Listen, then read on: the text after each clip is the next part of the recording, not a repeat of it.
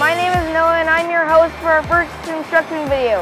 Today we'll be looking into steel construction here at Phoenix Ironworks, a large steel fabrication shop in the St. Boniface area of Winnipeg. I'm here with Mr. Ryan Renaud of Phoenix Ironworks. Hi Mr. Renaud, thanks for having us. You're very welcome, anytime. Can you tell us a bit about Phoenix Ironworks, what we do here and what we're about to see today? And this is a structural steel fabrication shop. And in this building, we primarily do structural steel, which is your large members, your beams, channels, angles. It happens to be that we are a little bit slow with the structural end of it right now. We're doing more miscellaneous stuff, and miscellaneous would be stairs, hand railing, custom hand railing for homes or business hand railings like what we're building right here on this table. We have some CNC equipment, which we'll walk around a little later and we'll show you some of that stuff, okay? Okay, awesome. What type of jobs do you got here? We've got about 15 employees in the shop. They're not all welders, so we have specific employees that run CNC equipment like a plasma table, our CNC drill and a saw line. We have an individual or a couple that do strictly painting and shipping, but most of the guys in the shop are what we call fitter welders. So these are the guys that read a blueprint, and from that blueprint they can build structural items, whether it's beams or, like in this case, a handrail. So they're able to understand, look at a blueprint and understand what's asked of them on that blueprint, and then a lot of them just do tacking. So they use the welding machine just to tack the parts together. And then that piece of materials may be moved on to a fellow that just does the welding of it. And all of the welders here are CWB certified, Canadian Welding Bureau certified. They have to be to do structural welding. Okay. That's pretty cool. Yeah. What's the biggest safety hazard in the shop like this? Well, in a shop like this, like many other construction areas, this happens to be a structural steel fabrication shop. And we have many hazards in the shop, but prior to dealing with hazards, we have to make sure that all of our employees have the proper protective equipment like hard hats, safety glasses, steel-toed boots, gloves to protect your hands. And there's a lot of specialty type of safety items that the guys can use. There's hearing protection, there's full face shields, there's clothing protection, and high visibility is used as well.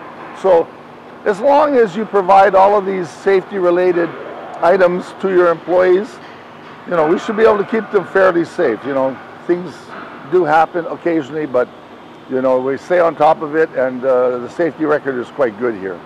Well, what's a specific safety thing for, like, let's say welders? Well, with welders, most importantly is that they wear a welding shield, okay? Just like this one right here. So this is a welding shield. It's got a clear lens on the inside so that they can just lift up their helmet and they can look through the clear lens. But this is the dark lens, which allows you to look at the physical weld, and you don't hurt your eyes, okay? So that goes down when you're welding, and it's just a helmet that you put on your head. Very important that you have a face shield because welders do a lot of grinding. So there's a lot of sparks flying when they're grinding on material, whether they're cleaning the material or grinding it to do a weld prep. Grinding happens all the time in the shop. So when someone's grinding, that's why it's important that everyone's wearing safety glasses, because you could be walking by an area that someone's doing some welding or grinding and sparks are flying in every direction. So you always have to be very wary of that, and so wearing stuff like this is very important. Yeah. The welding flash and sparks are probably the most predominant issue with welding. You know, you certainly don't want to look at directly at the weld. Yeah. You know what I mean? What are some safety hazards in material handling? That's a good question. In this shop here, we have 7 cranes. They're all big overhead cranes, and if you look up here, you'll see each crane has 2 5-ton hoists on it. So each hoist can lift 5 tons. That's 10,000 pounds or combined, that's 20,000 pounds. At the moment, we don't have a lot of heavy structural steel in here, but quite often we'll have beams, just one beam that could weigh 3, 4, 5,000 pounds. So it's very important that all of our employees know how to safely operate these cranes. They're probably the most important piece of equipment in the building is the cranes, because everything is handled with the cranes. You have to be aware of how to control the crane. You have to be very aware of how to sling, and when I say sling, how to chain up a beam to maybe stand it or to lay it down, to safely lift it so that it's balanced correctly. And anytime you're going to move with the crane, you want, prior to moving, you want to make sure that the area that you're going to be walking is safe. You don't want to be operating the crane and then run into a skid or something. And you never ever lift an item any higher than you have to. You always keep it low, okay? It may be that you have to walk with the beam and you're going to hold the beam in one hand and use the controller, and you're going to move that item across the floor, right? So you never go higher than you actually have to. You want to always be able to control that item. Didn't know that. Right? Thank you very much for these safety tips.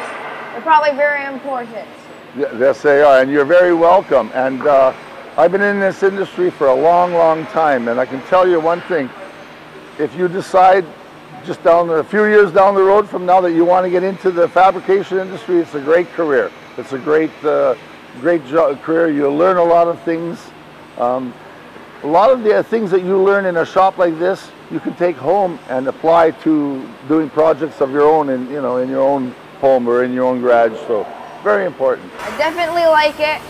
I'm going to consider it. Okay, great career.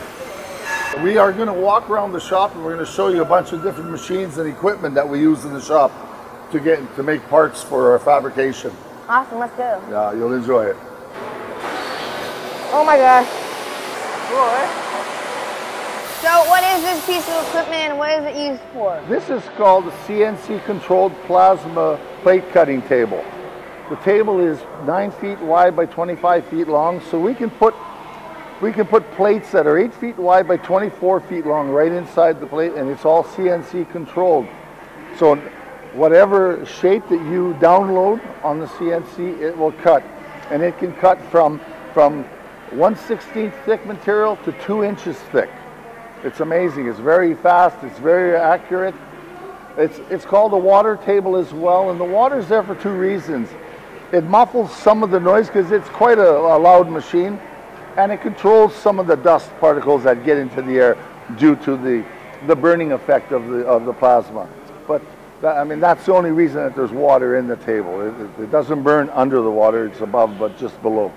But it's very efficient. It's an expensive piece of equipment, but most of the shops that are larger shops have a machine like this. Wow, I never seen plasma. This is pretty cool. Yeah, it's quite well. It's quite neat, and there's actually handheld plasma as well. Yeah.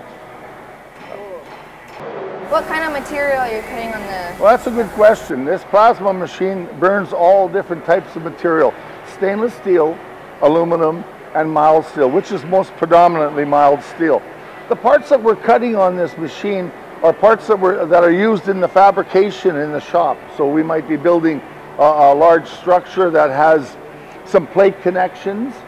So this plasma machine will burn these plate connections with holes. It saves a lot of time. You don't have to do any layout of holes. You don't have to do any manual punching of the holes. Everything that comes off the machine is finished, ready to go directly on the main part. That's really helpful. Yeah, it's very, very good, yeah. This is a cool job if you like working with your hands. Oh, I agree. It's very hands-on, this type of industry. Very hands-on, yes. What is this piece of equipment and what do you use it for? Okay, this is one of our newest acquisitions. This is a CNC-controlled saw and multi-head drill. So when the material comes down through the rollers here, we get the leading edge of the saw and we trim the leading edge of the material for a beam, for example, to make it nice and square. And then it continues running through. Remember, this is all controlled, computer controlled, and it runs into the second machine that has 3-axis drill that can drill into the web, so vertically and horizontally from both sides. So if you're running a beam through it, they can drill all 3 planes at the same time.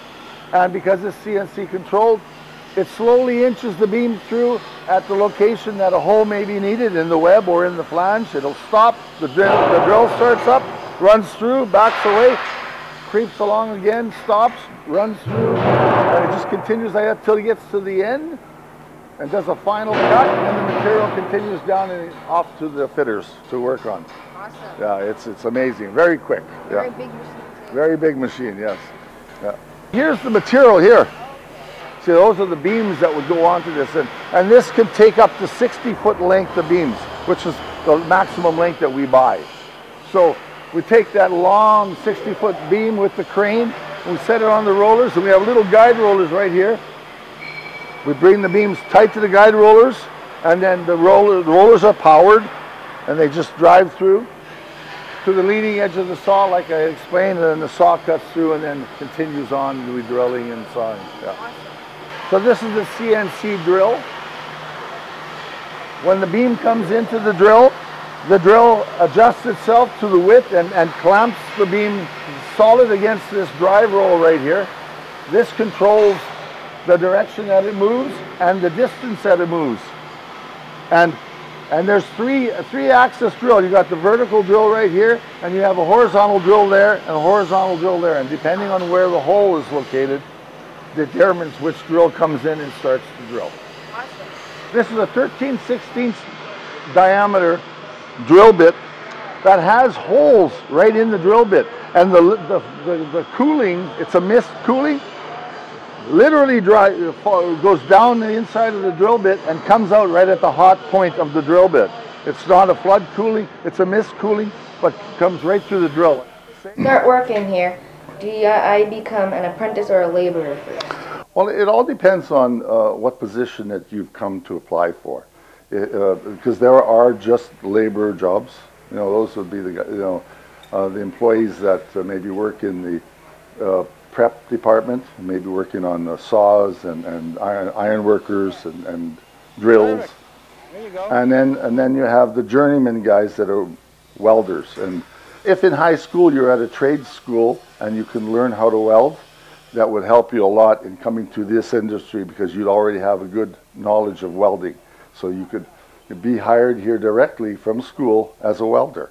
You would have to be CWB certified, which would happen in the shop anyway, but that doesn't matter right now. But yeah, so there are laborer jobs. As far as apprenticeships, this shop doesn't typically run the apprenticeship programs, but there are shops that will, and it involves working directly in the shop and to some degree outside in maybe Red River College or something like that. But yeah, they hire both types. Okay, cool. Yeah. What kind of pay rate do you get for, let's say, being a welder? Well, it varies from shop to shop. Some shops are non-union, some shops are unionized.